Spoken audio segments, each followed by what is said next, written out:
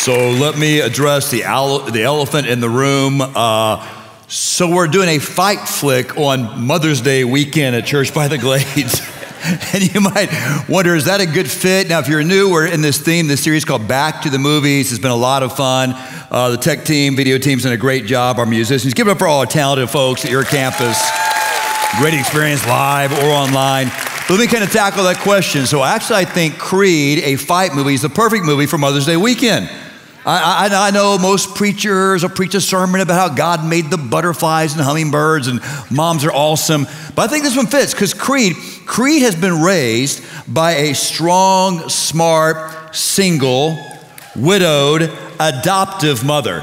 That ticks a lot of mom boxes right there. But again, if you're resisting this or think it's a surprising choice, you're not alone. Part of our creative team, someone said, shouldn't we, Pastor, it's Mother's Day, shouldn't we do like a cute movie, like maybe a Disney movie? We should do like a Disney movie. We're gonna do a Disney movie next week. I mean, we got fun stuff coming up. Next week, it's Pirates of the Caribbean's next week coming up. That's gonna be fun. And we got Rally coming up in 2 weeks. Rally's coming back in 2 weeks, young adults and Serve the City. So we'll do a Disney movie next week. I love a good Disney movie, but Disney movies are a terrible idea for Mother's Day. Disney's tough on mothers. You ever notice that? Think about how moms fare in Disney movies. They don't do so well. Bambi's mom, dead. Nemo's mom, dead. And that's just the start of the list. I mean, Belle's mother, Snow White's mother, Cinderella's mother, dead, dead, dead. Princess Jasmine, we see the father, no mother, dead. Pocahontas, mother, dead. Ariel, Lilo, Aladdin, Tarzan. Princesses Anna and Elsa, dead moms. Mowgli from the Jungle Book. Even Remy the rat from Ratatouille has a dad. Mom, I guess cat got mom, right? So Disney is tough on mom. So no Disney movies on Mother's Day weekend. Even the movie for next week, Pirates of the Caribbean. By the way, I love the Pirates of the Caribbean movies. They're a lot of fun. And so don't miss next week. It's going to be just really kind of silly next week. A lot of fun. Channel your inner pirate. Come to Church by the Glades. But even the main characters in that movie, their moms all dead, Elizabeth Swann, we see her father, mom's gone. Will Turner, parents are dead. Captain Jack, we meet his father. Keith Richards plays his father, by the way. Mom's dead. No Disney movies on Mother's Day. And then finally, I would say this. Here's why it really fits. A good mom, and I pray God bless you with a good mom. If not, listen, thanks for being here. I love the church. The church provides family for people who have messy families. But a good mom wears many hats. A good mom is a caregiver. She's a nurturer. She's an educator. She's a source of wise counsel. A good mom, boo-boo kisser, all those things, right? But a good mom's a fighter. A good mom is passionate and protective. You don't believe me? Meet Lisa Hughes, meet my wife, meet her. Man, she's kind, she's charming, but you cross her kids, she will cut you. My mom is watching online in Georgia. Happy Mother's Day, Mom. And my mom is a godly lady. She will pray for you. She'll bake you the best pecan pie. Yeah, give her to my mom. Go, Mom. Yeah, Mom, happy Mother's Day, I miss you. She'll bake you the best pecan pie if you're sick, but you miss with me or my siblings, she will take you out. She's from West Virginia, man. They do feuds in West Virginia. You mess with the family. So I think it's actually a fit. Now, as we kind of drill down on the movie Creed, Adonis Johnson, the protagonist, he chooses to fight. He chooses to fight. Most fighters have to fight. Whether a real fighter or fictional fighter, typically fighters come from marginalized backgrounds. I mean, they fight because it's one of the few vocational options open to them. So they're from a middle-class working neighborhood or typically from poverty, and they fight to have a better life. But Adonis Johnson has a good job, works in an office, he's white collar, probably has a great education, makes good money. He chooses to fight. Why does he fight? He fights because fighting is in his blood. You see, Adonis Johnson is the son of the heavyweight champ, Apollo Creed. He's a fighter. There's someone else I want to talk about today. When you think of this extraordinary individual, you think of qualities like this. You think about his love. You think about his kindness, you think about his compassion, you think about his mercy, you think about his sacrifice, you think about his immense wisdom. But when you think Jesus Christ, do you think fighter? Do you think fighter? You probably should. If you don't, I would argue Jesus is also a fighter. He is a passionate protector for his people. Let me show you in the Word of God. Let's quickly jump in the Word of God. Find your Bibles. Open up your Bibles. Turn on your Bibles. We're going to go to 1 Corinthians chapter 9. 1 Corinthians chapter 9. I want to do a little verse by verse quickly. I'm going to jump right into this because I got so much to cover today. And you look like you are hungry and you're ready on this weekend to devour God's Word. Amen? Amen? Put your hands together. Let's dig into God's Word. I'm going to start 1 Corinthians chapter 9, verse 22 on the screen behind me. I've highlighted 3 words. Read them loudly. Paul speaking about his strategy to bring people to Christ, to share his faith, do evangelism. He says, I have become all things to all men so that by all possible, let's read it again, by all possible means I might save some. He's saying this, the stakes are so high. I'll do whatever it takes.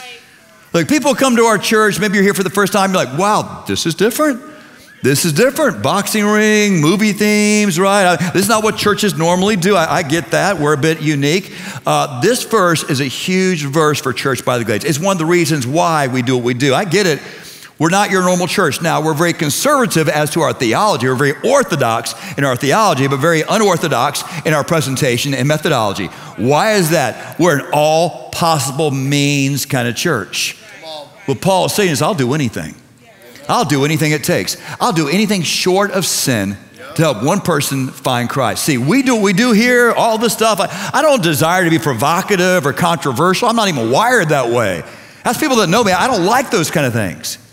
But if the stakes are truly, church, if the stakes are truly heaven or hell, life or death, the church of Jesus Christ cannot afford the luxury of playing it safe. We're an all possible means kind of church. Now, again, I love a good why question. Why? So why? So David, why specifically? A movie theme, a movie series? Most churches don't do things like that, and I get that, and I don't jam other churches. I love other churches that do church like us, and churches that do church very much unlike us. That's great. But why a movie? Okay, great question. Let me show you the same verse, different translation. This time in the New Living Translation. Look at the way it's phrased here. I think this is so rich. It says, Paul speaking, yes, I try to find common ground. I try to find common ground with everyone. All right, so Paul's saying as I want to engage people with spiritual truth, I begin by looking for a common ground. Common ground. So I do that too. That's what we're doing here. You're staring at me. Okay, I'll break it down this way. My brothers, ever just before you go to a social engagement with your wife, she gives you the talk. She gives you the talk, right? Gives you the talk, saying, listen, whatever you do, don't talk about certain things. Don't embarrass me. In fact, if she tells you to avoid subjects, she'll mention 2 subjects. Whatever you do, don't talk about politics or, because people get weird, people get defensive, people get, it's awkward. Don't talk about politics or religion. Ever think about my job?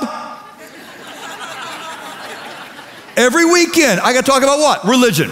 Really, I talk about the subject. A lot of people are phobic or weird or awkward. So listen, I start with common ground. I start with common ground. Before we jump in, some of y'all will be just fine if I did a deep dive into heavy doctrine or the scripture right from the first word. But other people need to warm up a little bit. So let's find some common ground. Let's talk about a movie. Let's talk about, have you seen Creed? Yes, I saw Creed. I like that movie. That's a great movie. No, I didn't see that movie. The music. We don't just do church music, worship. We do some music. I like that song. I don't like that. It starts, I'm looking for common ground to take people to the scripture. It's not a new technique. I ripped that off from the Apostle Paul. So our next series might be about music. We'll look for music to kind of build that bridge. Listen, that disarms people. They start to trust me. It's strategic. And by the way, it's interesting. When these guys finish doing their stuff, Mike, nobody's asleep in your family, right? Nobody's logging up, man. What they do makes it so good, makes church so inspiring, so powerful. I love what they do. But it comes from this verse. Quickly, I'll move through the rest of the passage. Verse 23, Paul again says, I do all this for the sake of the gospel, the good news of Christ. They might share its blessing. And then illustrations. See, illustrations, creativity, as old as the Bible. Do you not know that in a race, all the runners run, but only one gets the prize? Run in such a way to get the prize. Get ready to read. Everyone who competes in the games goes into strict training. When I say 3, shout the word training. Ready? 1, 2, 3. Training. Put the word training in the chat. Training. You want to win, you got to train. You got to train. I'll pick up now in verse 26. Verse 26 on the screen right now. That is why I run straight for the finish line. That is why I am like a boxer. All this, man, straight from the Bible. Paul says, I'm a fighter. I'm like a boxer. Do you like to talk sports? Who's a sports fan? Who's a sports fan in the house? Come on. That's it? That's it? What do? Like watch ballet? Come on. Yeah, sports. I start every day with my coffee, my Bible, then I jump to Sports Center. That's what I do, right? That's my routine. I love sports. Paul recognized people in his world love sports. Now, Paul is a Jew. He's a Hebrew. Hebrew heritage was not really rich on sports, but he's trying to communicate the God truth that began as a Hebrew thing to the Greek and Roman world. The Greeks were sports obsessed. The Olympics were birthed in Greece, and boxing was one of the original Olympic sports. By the way, no gloves. Guys, they wrapped their hands and they'd put metal across their knuckles, like brass knuckles, man. It was brutal. But Paul talks sports, probably trying to connect with the brothers, right? He says, so I'm like a boxer. Look at this next part of the phrase. I am like a boxer who does not waste his punches. Now, your English translation might say, I don't shadow box. I think actually that's an unfortunate translation because boxers will use the technique of shadow boxing. But the idea in the original Greek is it's a wasted punch. But I might say, I'm beating the air. It means this, you're throwing, but you're not connecting. It means this, you're expending energy and effort, but it's not effective. You're sweating, but you're not successful. Your punch is not productive. Is that anybody? Anybody? You're working really hard, but what you're working at ain't working for you? Got to rethink your strategy right there. Here, again, the overall topic, the context is sharing our faith, evangelism, trying to take the Word of God and connecting with a world that needs it so bad. A lot of what we do sometimes as Christians, we're just punching the air. We're wasting. He says, I don't want to do that. And quickly he continues, such a great passage. Verse 27 is right now on the screen. It says, I discipline. Look at the language of athletics. Discipline my body like an athlete, training it to do what it should. Otherwise, I fear that after preaching to others, I myself might be disqualified. Look at the language, boxing and fighting and punching and winning. That's Jesus. That's my King. That's my Savior. And that's our call. This message today is for soft Christians. For soft Christians. For weak Christians. For frail Christians. For Christians, a gentle breeze will knock you out the box. This is for you. Now, as I talk about Jesus being a fighter, there is some pushback. I get it. Why is there pushback? Because if you're like me and you grew up in church, this is not the way Jesus was described. When you heard sermons about Jesus, what character qualities did the pastor focus on? Probably his mercy, his kindness, his grace, his love. By the way, those are all true, all true. But we're so heavy on that side, we miss the fact that he's a protector. In fact, when you envision Jesus, we think what Jesus looked like, and we don't know, there's no photos of Jesus in the Bible, right?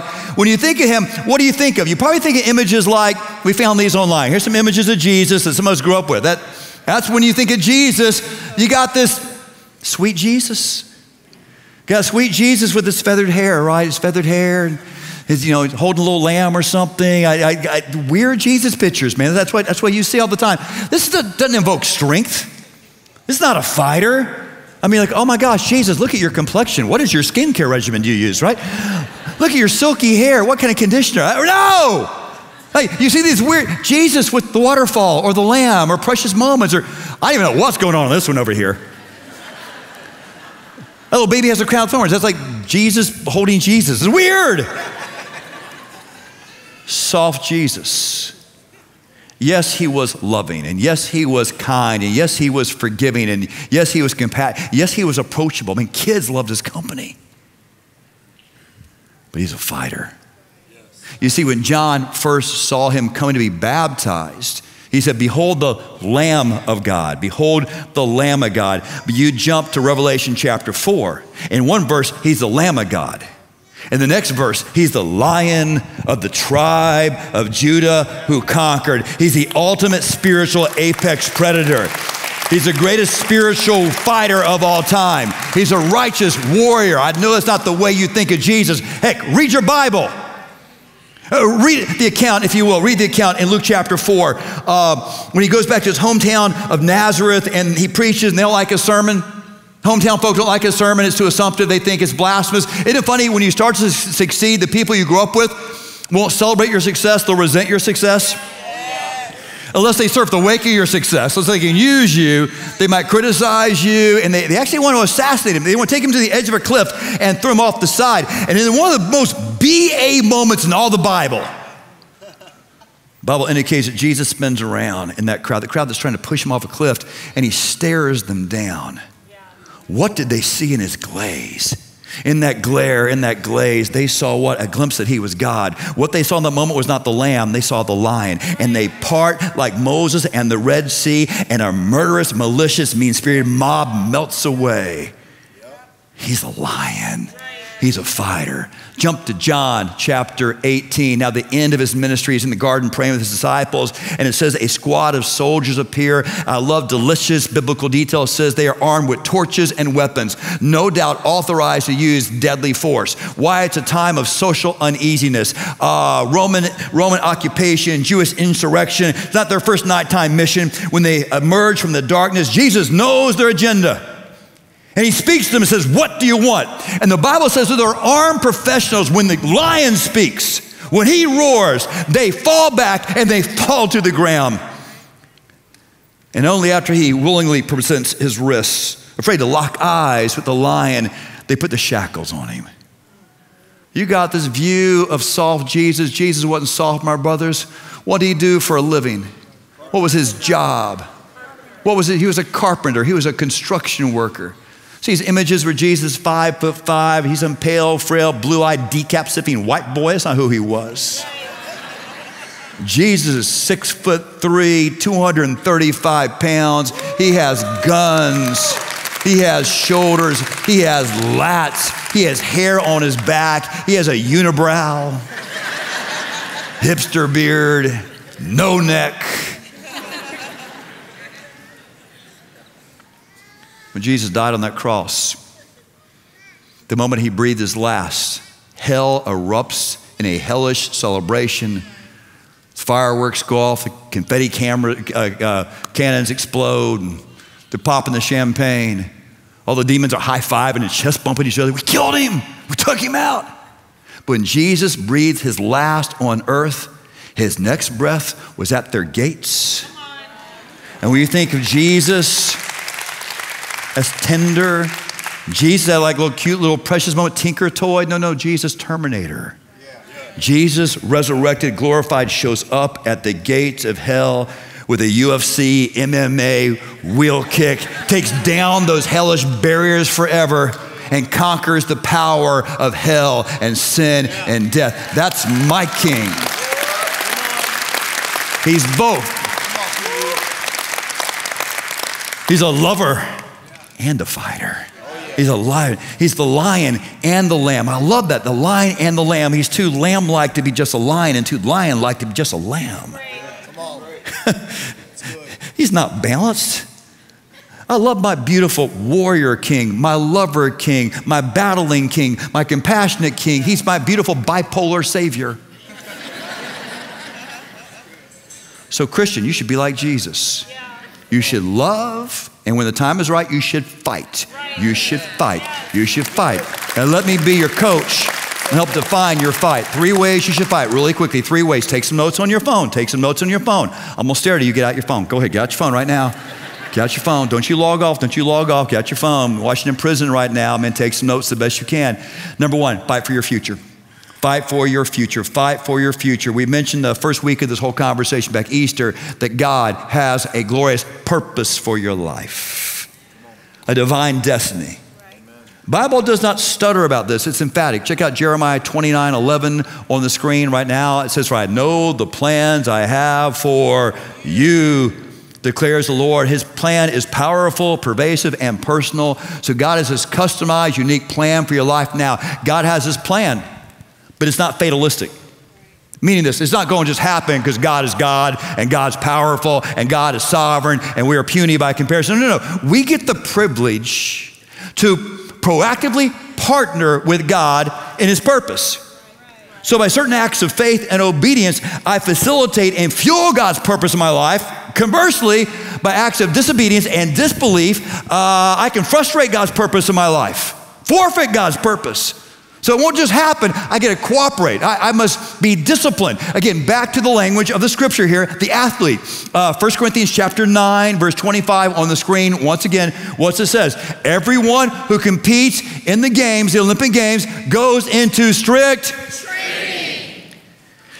Briefly, a pastor friend of mine, Pastor Craig Groeschel, one of the greatest pastors, leaders ever in the history of our country, pastors the largest church, has done a great job delineating. It's more than semantics, kind of when Christians use this word, I'm going to try. Trying versus training. When I say I'm going to try, I should eat better. I should exercise more. I'm going to try. I should start this. I'm going to try to read my Bible. I'm going to try to blah, blah, blah, blah, blah, blah. He says, in that language, we give ourselves out. It's kind of a weak, it's intention without commitment. I'm going to try. Can I share a pet peeve? Can I share a pet peeve, please? Can I share a pet peeve? Thank you, Lisa. Thank you. On Mother's Day, you're being so kind. I'm going to do it anyways. When I ask for that, guys, listen, I'm too cheap to pay for therapy. I just tell you all my issues. Here's the issue I have. Pet peeve is this: I invite someone to church by the Glades, which I do religiously, and they say, Pastor, I know I should be there. I'm going to try to come this weekend. Makes me nuts. So I'm thinking, well, if you try, it ain't hard. Really, it ain't hard. If you try, right, it's if you live in proximity, my guess is God's blessed you with a day off or part of a day off. God's also blessed you with a car. God's blessed you with probably AC in your car. God's probably blessed you with gasoline. That's a big deal these days. If you try, you'll make it every time, 100%. In fact, one of my favorite church members comes to this campus. She comes to the same service every week, does not have a car. Has God blessed you with sneakers? By the way, she's not 16, in her 60s. She didn't live across the street in those apartments. She comes from miles away. She walks, sits in the same place every week, rain or shine. If you feel guilty right now, you probably should if you're just trying. Now, what do athletes do? What do champion athletes do? What do? They train. They don't train. Yeah, you think I'll win the championship? I'm gonna try. I'm gonna try to go to the gym. I'm gonna try to work out. I'm gonna try to eat clean. I'm gonna try. No. When you hear the word training, what do you think? You think of ideas like what? Consistency, intensity, accountability. You think of an action plan. You think of their rain or shine. You think of intensity. All those things come to mind, right? You think of a coach. Adonis Johnson wants to be a champion, so what's the first thing he does? He secures a coach. That's the language of training. So to secure God's purpose in your life, you just can't try. You got to train. You got to train. You got to be disciplined, right? Intense training, Paul says. By the way, the word there in Greek for intense is the word we get the word agony from. When it hurts, you don't quit. You stay with it. You partner with God to achieve and receive everything God wants to give you, His purpose in your life. So stop the trying stuff. A great theologian said one time, do or do not. There is no try. Whether that great theologian was Yoda from Star Wars, but it's correct. So here's the deal. We're gonna get better like athletes, right? So every week, Church by the Glades is your gym. The Bible is your training manual, and I am your Rocky Balboa. I am your coach. I'll meet you here faithfully. We'll make you better, grow, improve, achieve your destiny. Number 2, fight for your freedom. Fight for your freedom. When I say 3, shout the word freedom. 1, 2, 3. Freedom. That may be God's favorite word. Man, God loves to set people free. God wants to emancipate you holistically. He's the great divine abolitionist. When the Son has set you free, you are free indeed, indeed. Now, at Calvary, stay with me, theologians, at Calvary, that is where God secured through Christ your salvation. But the other thing Jesus did at the cross was He set you free. But listen, you were declared free. The spiritual reality is, Christian, you're free. But I know you have what? You have toxic habits, and you have negative people, and you have critical environments in your life. So listen, you must join in the fight for your freedom. So question, who or what is keeping you in bondage? Who is your slave master? You'll probably need to fight. I've found in my experience, no one who benefits from your bondage ever emancipates you willingly. You got to fight for it. You got to fight. We got to partner with God proactively. So you tackle that habit. You tackle that addiction. You go to Celebrate Recovery. You get people speaking into your life. You do the things. Verse 29 is, verse 27, I discipline my body. Critical.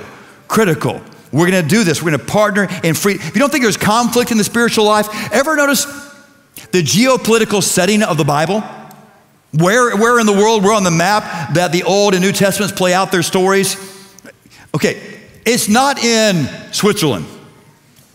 If you're watching right now in Switzerland, Switzerland is beautiful. I've been there one time briefly. Beautiful. Man, the mountains are majestic. It's lush. It's green. Oh my gosh. You're famous, Switzerland. You're famous for watches, and you're famous for cheese. And Switzerland is famous for neutrality. And with Europe breaking out into warfare about every 2 generations, right? It's probably a smart strategy to survive. So they're kind of like the referee. We're not going to fight. We're going to kind of be in the middle. We're going to be neutral. But there are no Bible stories in Switzerland. The Bible stories play out in the Holy Land, in the Middle East, the Levant, Palestine, Israel. Even some of those terms are charged. People get upset by those. Why?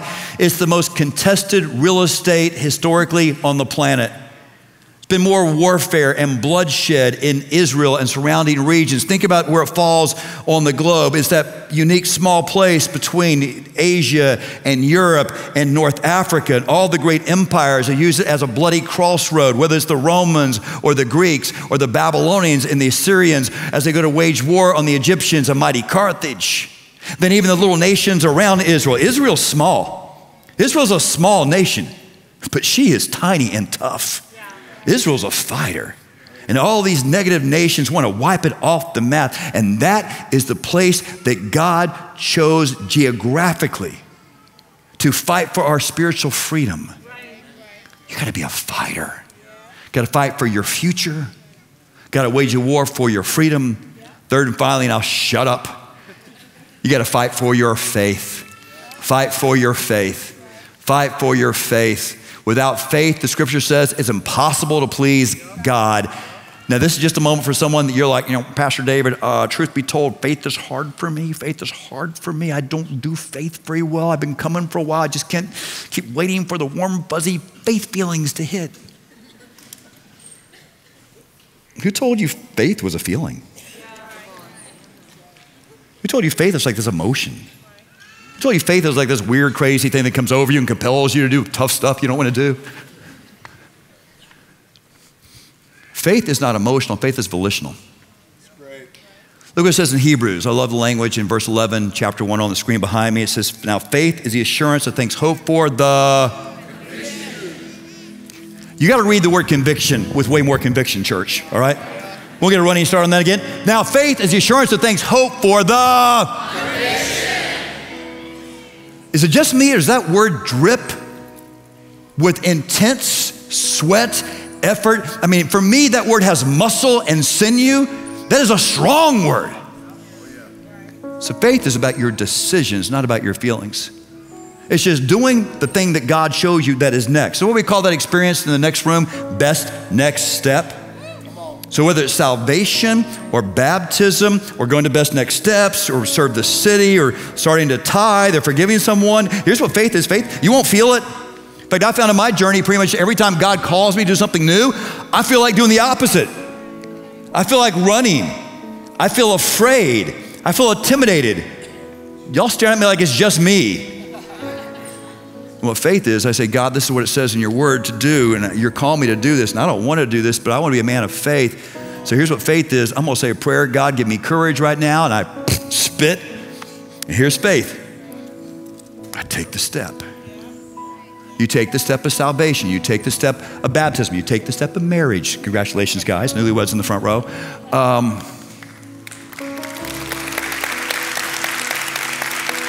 You take the step, begin to read your Bible, being faithful at church. You take the step. That's faith. That's faith. That's faith. You just do the stuff. You put yourself in immersive environments like this religiously. Faith comes by hearing and hearing by the word of God. You feel your faith and you doubt your doubts. Don't dwell on your doubts, doubt your doubts, dismiss your doubts. Take your doubts, you're captive. Feed your faith. step after step after step. Whether you feel it or no, it doesn't matter. Don't be soft. Don't be a weak Christian. Just do this stuff. Now, I want to close with one last idea. I want you to fight for your faith. Fight for your faith. But I see a sad trend in our world, especially here in this country. I see a lot of Christians, angry Christians, fighting about faith. Hear me out. There's some major issues right now. Oh my gosh, there's some major issues that we're dealing with as a culture that are huge. And they're, by the way, they're biblical issues, and we need to make our voices and our votes heard. At the same time, the Bible gives the Christian person, the person of faith, clear guidelines, actually regulations on how I express my opinion, no matter how passionately I feel them. It says in the Bible, when I speak, my conversation must be full of grace. Full of grace. Shout the word grace. 1, 2, 3. Grace. And then just season with salt. Just a little bit of salt, right? Just a little bit of salt, a lot of grace. Have I lost anybody? A lot of grace, a little bit of salt. But I see so many salty Christians right now. And man, you're just angry all the time. And as you speak, and as you accuse, and as you condemn, and as you post, you're fighting, just fighting out there, you're fighting. It's like, man, by the way, this is for someone who liked this message way too much to this point. I'm coming for you right now. What you've done is you get out your little boxing gloves, your little puny boxing gloves, because you're an angry Christian and the culture. You're worried about our culture. You're worried about the culture. You're worried about the politicians, right? And you feel like, look, man, the Christian faith is under attack. It's under attack, the Christian faith. Jesus, you're under attack. But don't worry, Jesus. I got you, right? I'm gonna protect you, Jesus. I'm gonna come after the culture, right? Because man, they're messing, the liberals are messing things up, right? The media messing things up. I'll fight the media. I'll fight the communists. They're fighting things. No, wait, it's the capitalists over here. It's the far right. And Jesus up in heaven going, y'all know I conquered the grave. As you're trying to defend me with your little puny gloves, Christian, you know that, yeah, culture's broken. Culture is assaulting the Christian faith. Culture is coming after Jesus. It's been that way since, I don't know, Genesis chapter 3. But I'm still here. So we got some issues right now. I'm not minimizing. We got some major issues, but we got to be smart, as gentle as doves and as shrewd as serpents. But you don't have to defend Jesus.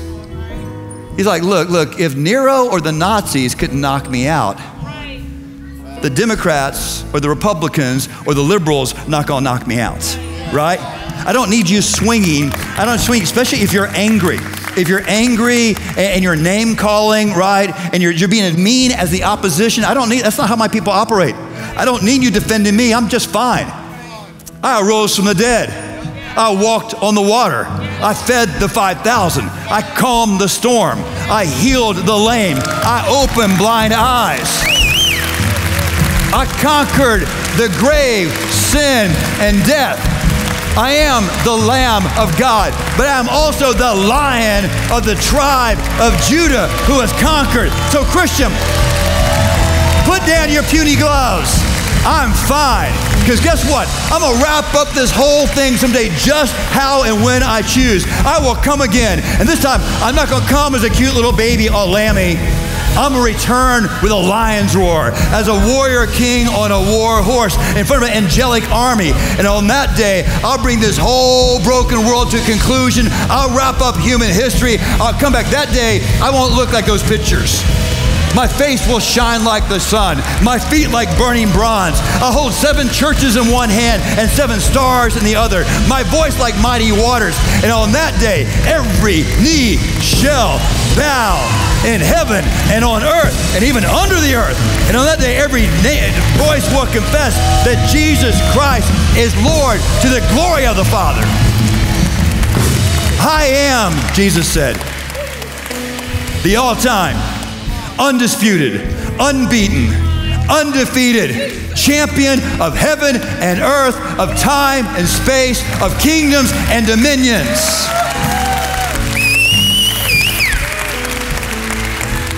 So instead of posting your angry post, speak truth in love. Instead of vilifying the other side, look for common ground to move forward. Instead of being so angry all the time, why don't you love people? Instead of giving out your opinion, why don't you give your money and your time and your energy to the marginalized and the hurt? They're big issues. We don't have to fight for Jesus. He fights for us. He fights for us.